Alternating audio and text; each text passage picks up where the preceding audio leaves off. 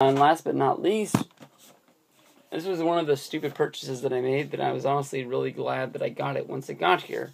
$20. Unmatched Furies. I know a lot of people have seen that I've been picking these up along the way. Did a Craigslist confidential on these a good while back, where I picked up 6 of them, and I've started to get these signed. I've got a Roddy Piper signed one. I've got a Mankind signed one. Shoot, I just got another one signed when I went to that show in, who the hell did I meet over there? Rob Van Dam signed another one, and then this is my Jeff Hardy one that I'll get signed. It's pretty freaking like weird, because you look at the figure and all you see is him doing that, and then you flip to the top and whoop, there's his face. Can't go wrong with that. That's pretty sweet.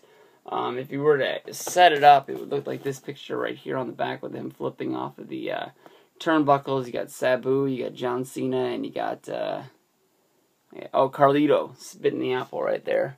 Pretty cool. I almost got a Carlito one for that BTW show, but it was just a little bit too expensive for me.